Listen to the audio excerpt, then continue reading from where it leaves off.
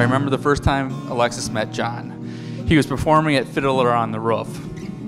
When she heard him sing, she told her friends, and I quote, "I could harmonize with that."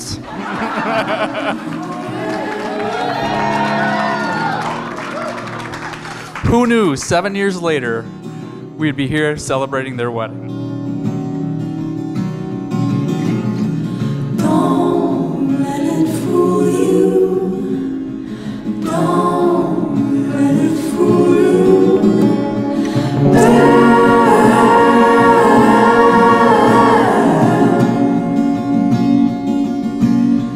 Dancing around, falls in the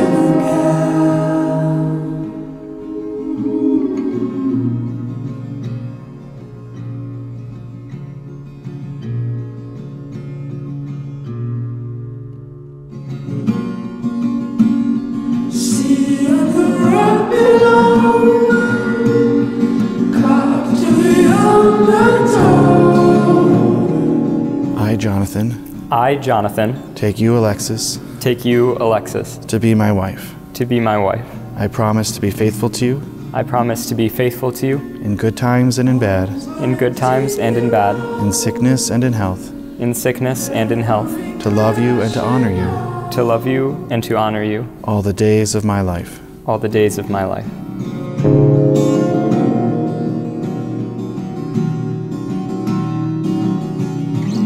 I, Alexis, take you, Jonathan, to be my husband. I promise to be faithful to you. In good times and in bad. In sickness and in health. To love you and to honor you. All the days of my life.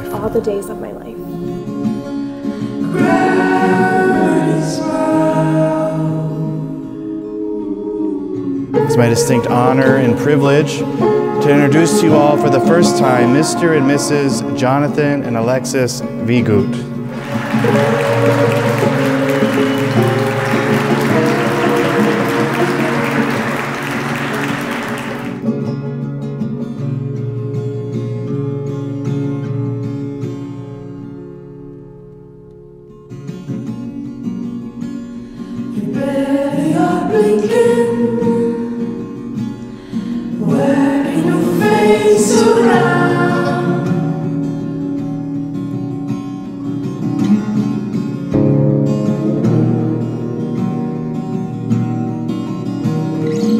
Alexis's compassion and drive, her professional and personal ambition, her discipline is a scary mirror image of that of Jonathan. It's become apparent that there is nothing that this loving couple cannot do.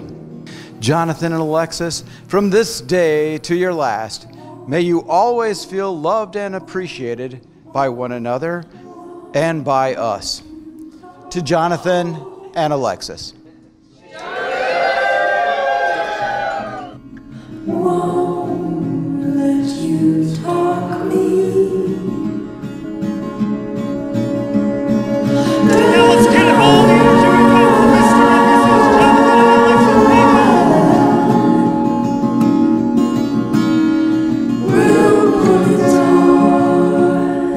As parents, we always put the needs of our children first.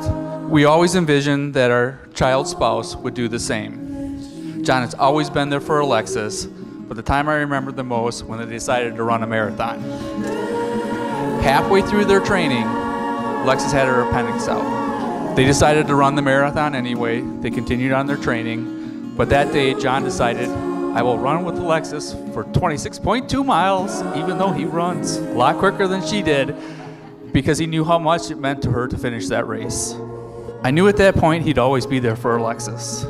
His kindness and unwavering love for her has brought us immeasurable joy.